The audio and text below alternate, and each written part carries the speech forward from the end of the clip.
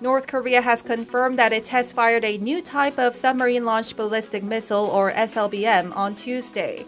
According to the KCNA, the missile was fired from the 824 Youngwon submarine, where its first SLBM was launched successfully 5 years ago. The new weapon appears to be a smaller version of the North's SLBM that was first showcased at a rare defense exhibition held in Pyongyang last week. North Korean leader Kim Jong-un did not attend the firing. The testing comes amid Washington's continued call for dialogue with Pyongyang.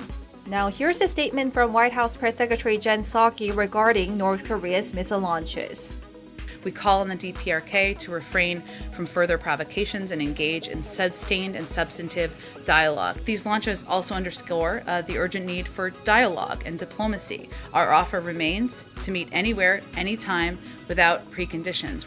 The same statement was made by an unnamed senior South Korean official on Tuesday, who said North Korea's missile launch highlights the need to engage with Pyongyang through dialogue.